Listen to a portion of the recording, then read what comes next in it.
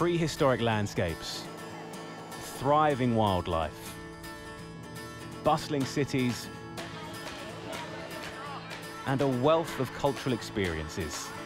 Australia's Northern Territory encompasses much of what gives Australia its endless appeal and unlimited beauty. Whether it's exploring the sun-baked deserts or the enormous winding tropical coastlines, a journey through the Northern Territory is a journey through history itself. From the epic deserts of Central Australia to Darwin, the tropical gateway to Asia, the Northern Territory is an explorer's paradise. Over the next half an hour, we'll guide you from Darwin, a city that has been destroyed and rebuilt twice in its short lifetime, to the mighty Uluru, also known as Ayers Rock, the cultural centre of ancient Australia.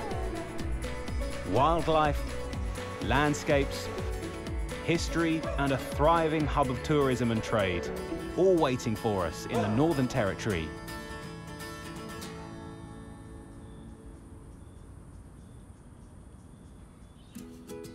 Despite its enormous size, the Northern Territory is the most sparsely populated of all Australian states and territories. Only a couple of 100,000 people live in an area that covers 1.5 million square miles, twice the size of France and 6 times the size of the UK. Most of the territory's population live in Darwin, where our journey begins. The most northern city of Australia is an important hub of trade, commerce, defence and culture. It also acts as the country's launching pad to Asia and is closer to Bali than to Sydney.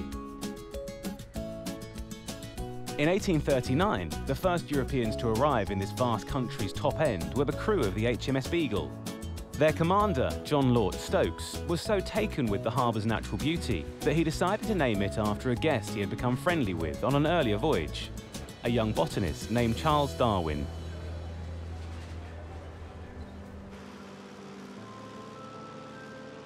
The area was difficult to settle due to the tropical climate and perilous crocodiles.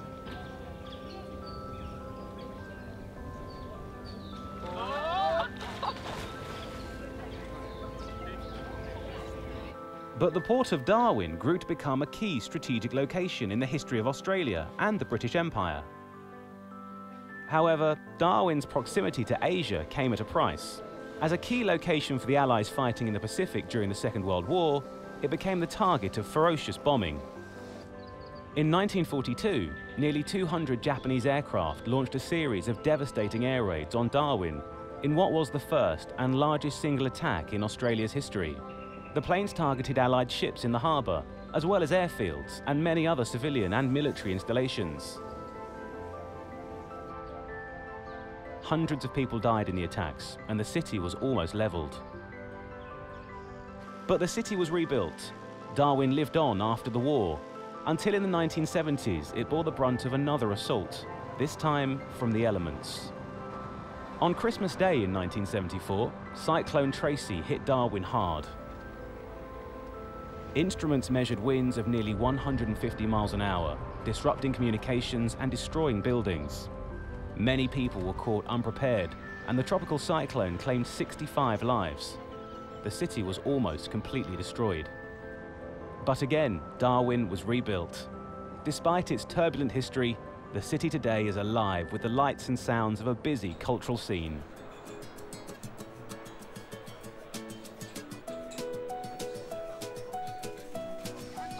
The bars and restaurants along Mitchell Street throng with both locals and tourists.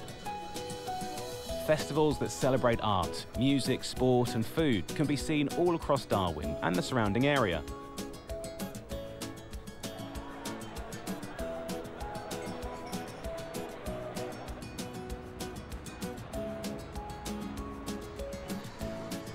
Hundreds flock to the Mindil Beach Sunset Markets every Thursday and Sunday evening throughout the dry season.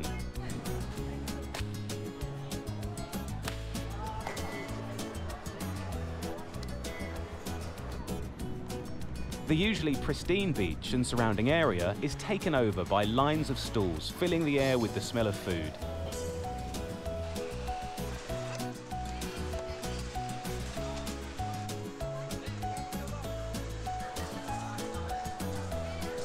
It's a spectacular effort to bring the culture of Asia's night markets to tropical Darwin and the lively social culture that goes with it.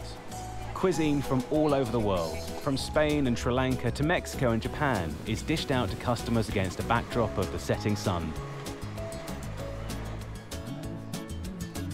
Amongst it all, local vendors sell art and crafts. Both European and Aboriginal art is available here, making the markets a fascinating place where cultures and livelihoods come together.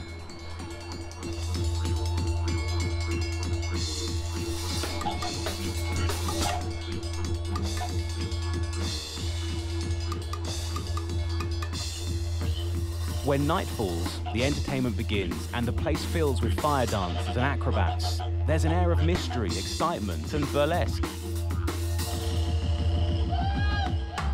Venture beyond Darwin, however, and you'll find a different story. The beautiful Darwin harbour thrives with marine life.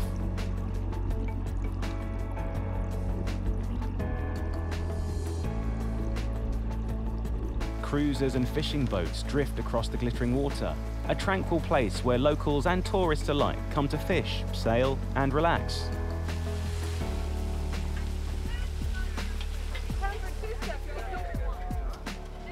Bear Sand Island, situated southwest of the city, is a vast breeding ground for Australian flatback turtles.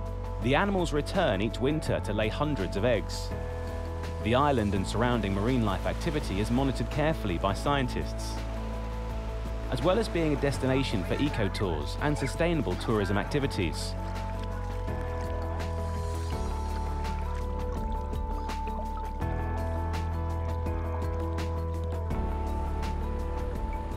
Drive a few hours east down the Arnhem Highway and you'll arrive at one of the gems in the crown of the Northern Territory, Kakadu National Park. The World Heritage listed national park is the largest in Australia, covering 12,500 square miles, nearly half the size of Switzerland.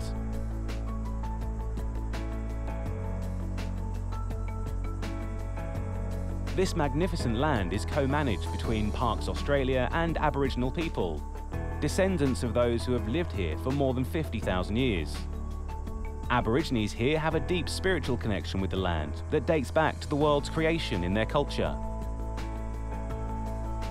Their impact on the landscape can be seen by this rock art, the oldest of which can be traced back nearly 20,000 years.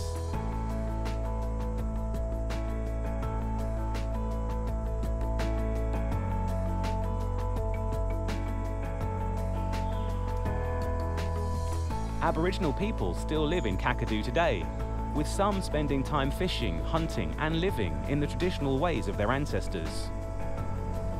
Very light. I see lots of fish here. I miss my target is to come back. Kakadu is home to a sublime collection of flora and fauna. Around 2,000 types of plants, from coastal mangroves to open woodland and billabongs, hold a fascinating selection of birds and mammals.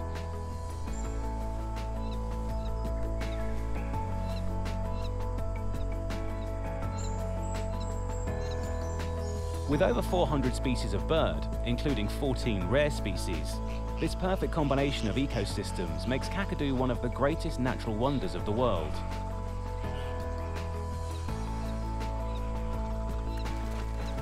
But lurking in the lush, pristine waterways of the Northern Territory is a hidden threat: crocodiles. These apex predators have existed since dinosaurs walked the earth and are greatly respected by the people who live and work here today. Crocodiles stalk their prey from just below the surface of the water, waiting for the perfect time to strike.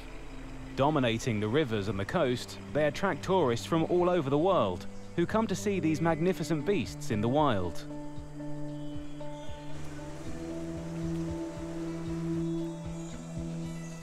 The enormous, pristine environment provides opportunities for hiking, camping, fishing and swimming. The cascading waterfalls, clear rivers and vast woodlands are a world away from the lively bars of Darwin. But this juxtaposition is what gives the Northern Territory its appeal. On the fringes of Kakadu National Park, Arnhem Land is a vast unspoiled wilderness, bursting with life and rich Aboriginal culture.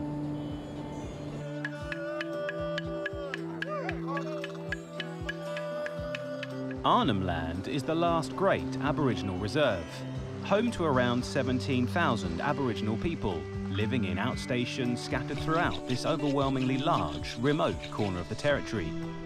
These people live in a blend of European-style Australian life and traditional Aboriginal culture.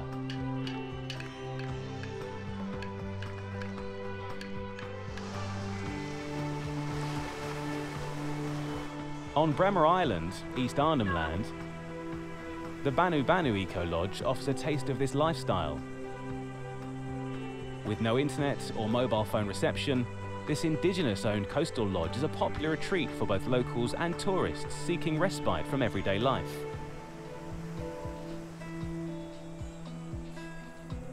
Much of the tourist industry in the Northern Territory is based on the Aboriginal experience, with hotels like the Walkabout Lodge on the Gove Peninsula offering an insight into local Indigenous culture, as well as being a launching pad for the rugged nature of the surrounding areas.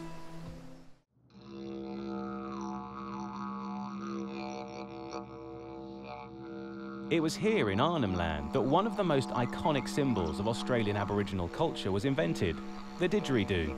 The use of this musical instrument can be dated back to around 40,000 years, suggesting it might be the oldest musical instrument on Earth. Didgeridoos are still handcrafted across the Northern Territory, even today. Beautiful works of art as well as musical instruments.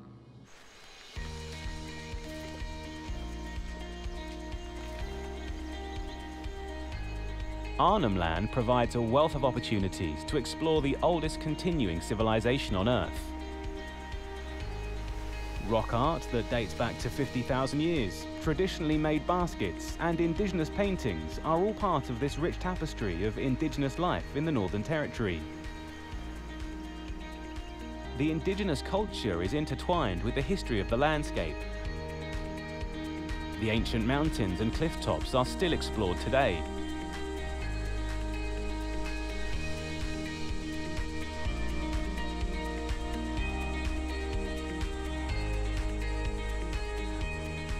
Our road turns south, where the tropical woodlands meet the fringes of the stunning Outback in Katherine, home to Nitmiluk National Park.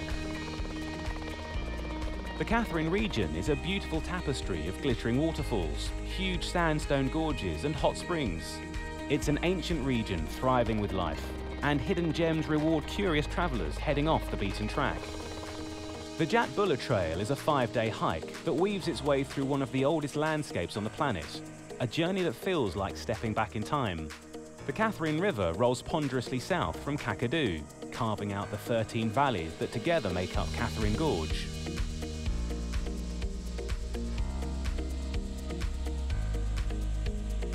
Tourists and locals alike trade the drinking and clubbing of Darwin for the fishing, canoeing and swimming of Katherine.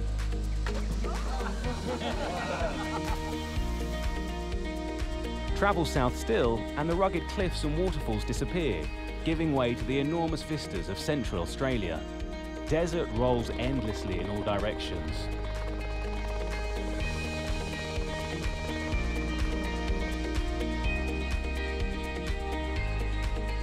It's an enormous region, but beautiful sites and areas of spiritual and geological significance can be found here.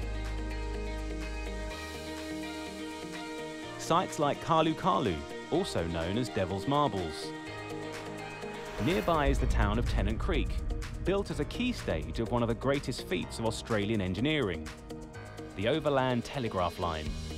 In the mid-19th century, to connect the remote settlements around the country, a telegraph line was built that ran from Adelaide on the south coast to Darwin in the far north, crossing over 2,000 miles of harsh desert, some of the most brutal terrain on the planet. The telegraph line followed the route taken by early explorers and pioneers venturing deep into the unexplored centre of Australia, before finally arriving at Darwin. Here the telegraph connected to an enormous network of undersea cables, and gave Australia almost instantaneous communication with Britain and the rest of the world. The Overland Telegraph Line put Australia on the map. Tennant Creek started life as a repeater station. Built as one of several waypoints along the line designed to boost the signal as telegrams journeyed back and forth. Today, the telegraph station is a museum where visitors can learn more about the settlement's humble beginnings, as well as life on the Australian frontier. It's a similar story in the city of Alice Springs. A vibrant oasis of culture, Alice Springs is the gateway to the Outback, Australia's red centre. Standing proudly in stark contrast with the bright, sunburned desert, Alice Springs is a green, tranquil home for over 20,000 people. It seems a strange place to find a city. Pleasant cafes, busy museums, and fashionable bars aren't the usual images conjured by thinking of Outback Central Australia. But the Alice is the bustling centre of a huge range of events, festivals, shows, museums, and galleries. The dry bed of the River Todd plays host to a quirky event that sums up the sense of humour of the Alice Springs locals. The Henley-on-Todd Regatta also takes place on the riverbed, an amusing nod to the Royal Regatta in Henley-on-Thames. Teams set to work building their own boats to race and compete on the river. It's a regatta, Northern Territory style. Another famous Alice Springs event, the Camel Cup, is a race between camel riders that has grown from a throwaway joke between two friends to a major annual event over the last few decades. It's now an iconic part of life in Alice Springs, with the whole town turning out for camel racing, dancing, and celebrating. But Alice Springs is known as the gateway to the Outback for a reason. For tourists and locals alike, Alice Springs is the beginning of the road to some of the most incredible natural wonders in the whole of Australia. From here, the West MacDonnell Ranges open up a world of creeks and swimming holes, a popular weekend retreat for the locals of the Alice. The deep, cool water is the centre of activity all through the year, as people come here to swim and relax in the safe gorges of Ellery Creek and Ormiston Gorge. Further south, towering over dense palm forests and a pondering creek, is Kings Canyon, an enormous formation of bright red rock formed over millions of years. The canyon is a popular hiking route for tourists and explorers alike, with climbers rewarded with spectacular views of the Outback at the summit. The road continues, and the Red Centre Way takes travellers from Kings Canyon across to one of the most iconic sites in the whole of Australia. Uluru.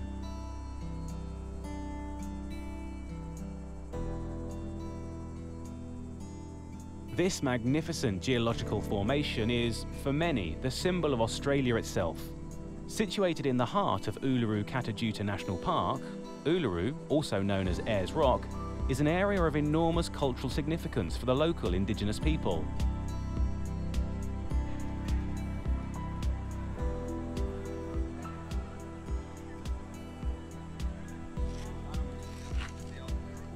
Uluru is the largest single monolith in the world.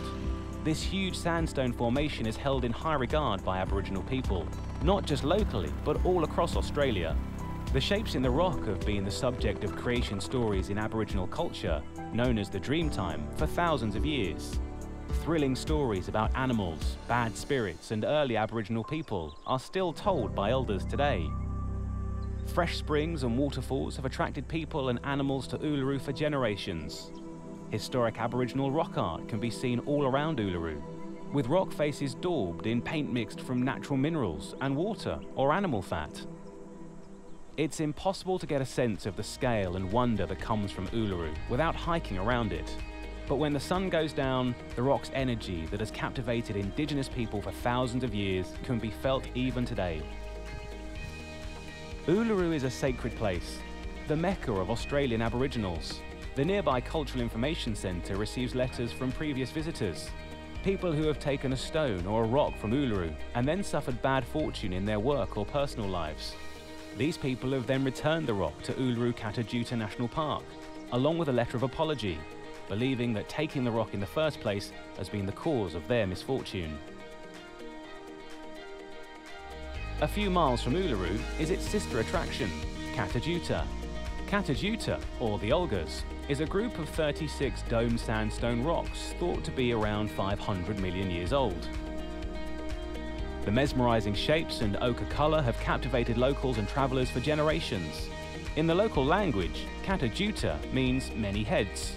The area is still managed by Indigenous people today, with Aboriginal guides and rangers working alongside white Australians to preserve the geological and cultural importance of this remarkable place.